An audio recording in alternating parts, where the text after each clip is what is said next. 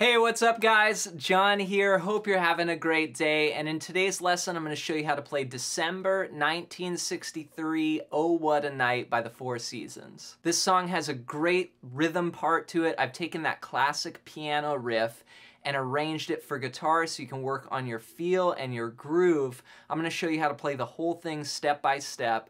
But before we get into the lesson, make sure you hit the thumbs up button and make sure you're subscribed. We've got new video lessons dropping every single day on the channel and hundreds of other lessons already posted that you can check out, and they'll really benefit your guitar playing. Thanks for the support. Also, any comment for the YouTube algorithm, really appreciate it. All right, let's get into the lesson. The song starts off with this classic piano part, and like I said, I've arranged it for guitar, and then we go into the chorus where this riff just keeps going. Here's what it sounds like.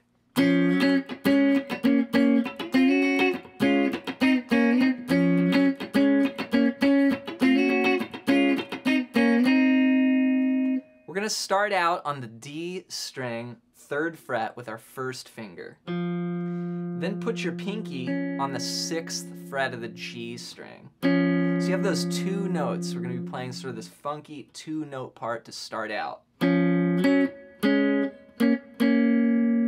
what's happening is this note on the G string is always staying here, but this note below it is moving.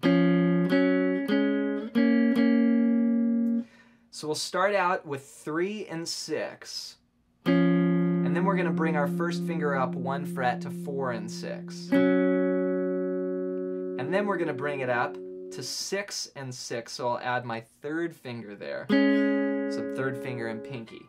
1 and a 2 and. Then we're going to bring that 3rd finger up and play the 8th fret, and I'll use my 1st finger to play that 6th fret on the G string. So we go. And it's 1 strum on each one, except for the last one you get 2. So the rhythm would go 1 and a 2 and 3 and 4 and. So it'd be a down strum here and then an up strum. That's the only up strum for this first part. The rest are down. 1 and a 2 and 3 and 4 and down, up, down, down, down. 1 and a 2 and 3 and 4 and. Now this is just 2 notes of a G flat triad. So what we're going to do is add our 2nd finger down on the 7th fret of the B string. And now we're on a G flat triad. We're going to play this next. That's the 2nd bar. So what that is a G flat triad. We're gonna go 1 and a, down, up. Then on the and of 2, we're gonna go to a D flat triad, which is just 1 finger on the D, the G, and the B strings. 6, 6, 6. 1 and a 2 and 3. Then we play these little thirds. And I love this part. This is 5 on the G and 4 on the B. Then we drop it down a whole step, or 2 frets, then back up. Up, up, up. So da, da, da, da, da. The strumming pattern, down, up, down, down, down, down. So the only up is the 2nd strum. 1 and a on the of 1. 1 and a 2 and 3 and 4 and. That's the 2nd bar. So the 1st bar and the 2nd bar, if I put them together, 1 and a 2 and 3 and 4 and 1 and a 2 and 3 and 4 and start again.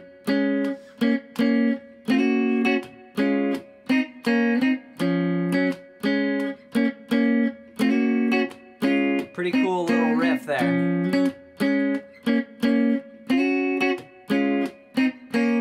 So practice that along with the recording, and the song has such a great feel to it. You want to start to add in some sort of 16th note chicken scratch, like muted strings like this. So. And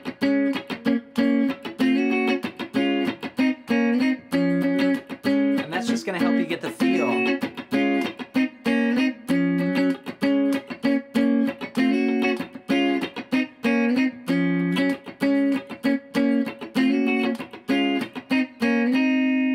for the chorus, and then we go to a little B section that sounds like this.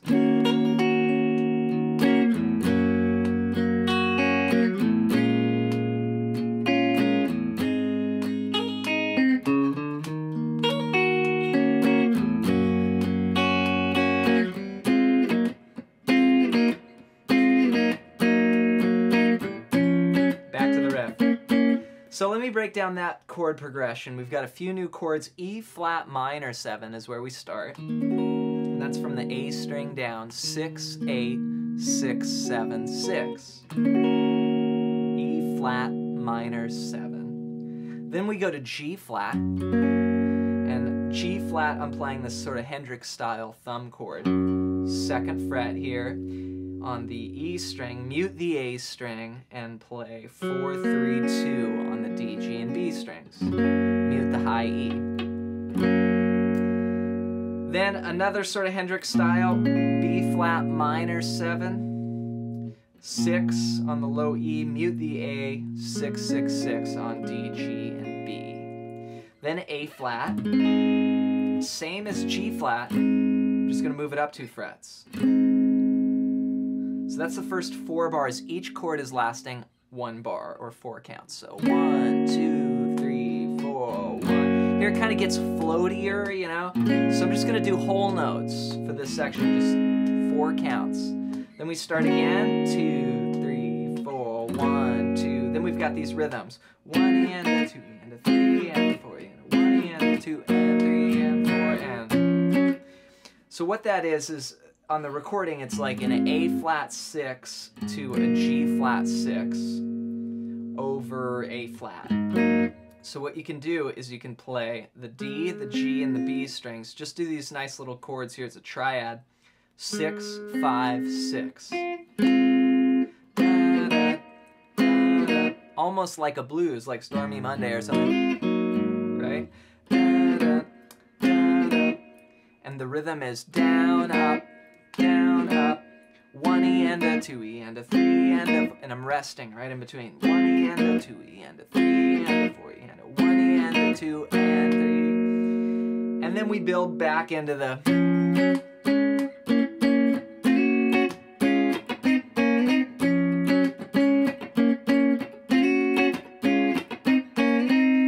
After that chorus there, we go to sort of like a synth solo, a little vamp for a C section. And for that, we're going to play this.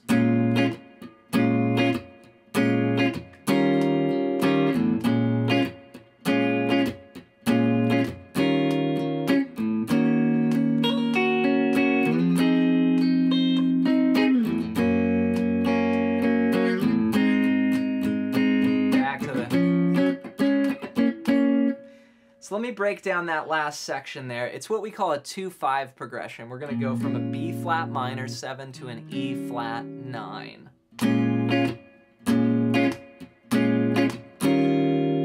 For B flat minor 7, we're going to play that same shape that we used earlier with our thumb, but maybe here I would recommend the 2nd and 3rd fingers, so sort of like the way a jazz player might play it.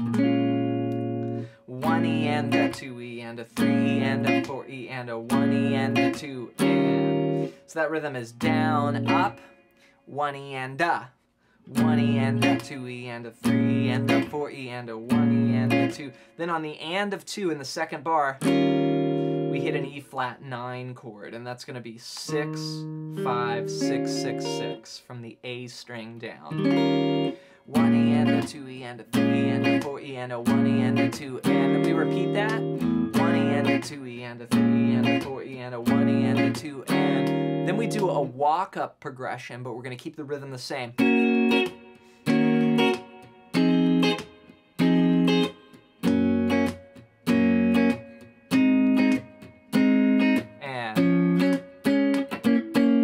So that's an E flat minor 7, chord we already saw. And then we're going to take that up 2 frets to get an F minor 7. So that's the same shape, just on the 8th fret. Just to review, 8, 10, 8, 9, 8 is where you should be. Then we're going to go to G flat, which we saw, and then A flat. And that's really just da, da, da, da, going up a D flat major scale. It's what we call it, like a walk up progression. So the rhythm, I'm just gonna go down, up with resting in between. And A flat, back to the riff.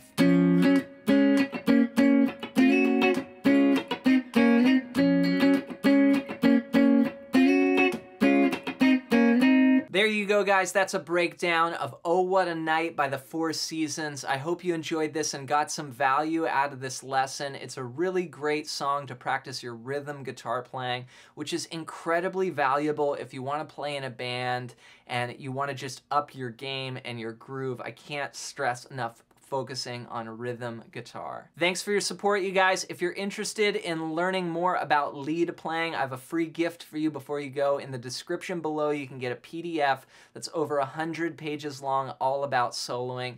Check it out as my gift to you. Also, if you want to follow along with me at John MacLennan on Instagram, I post there pretty much daily, so you can be a part of it there as well. Thanks for your support. We'll see you guys in another video real soon.